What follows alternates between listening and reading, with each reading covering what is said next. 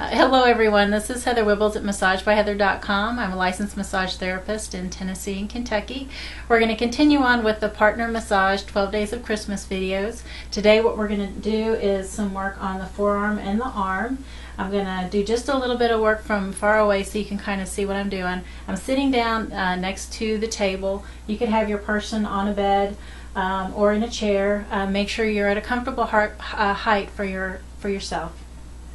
So the first thing we're going to do is put a little bit of massage cream or lotion on your hands. Warm it up a little bit before you put it on the person that you're working on. And all you're going to do is just start a little bit of work on the forearm. So I'm going to spread the lotion on.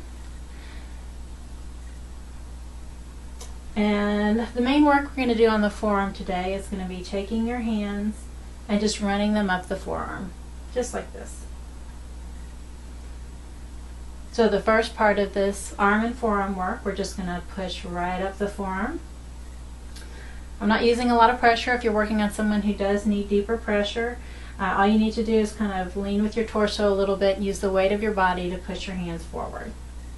Once you've done the top surface of the arm, you can turn the arm over. You'll probably still have enough lotion on your hands and push up towards the elbow on the inside.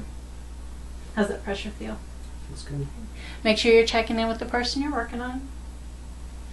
So you're going to be pushing up the forearm on the inside as well.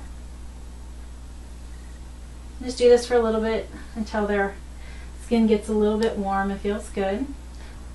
So again, on the forearm, what we did was work up the forearm on the top surface, on the bottom surface, and then we took our hands and we did some milking.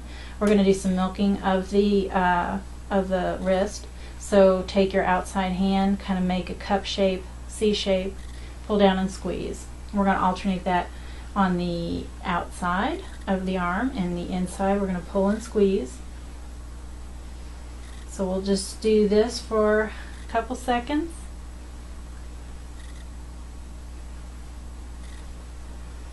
So pull down and squeeze on the outside, pull down and squeeze on the inside. If you're working on someone who does have arthritis, this area in here is going to be very tender.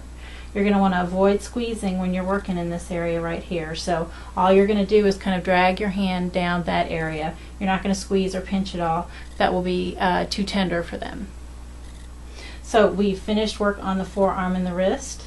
So that will conclude our first partner massage video on the forearm and hand. So we have finished working on the forearm and the wrist. Next up in the next video, you're going to see a demonstration of how to work on the palm. So join me tomorrow for that next in our series of partner massage videos.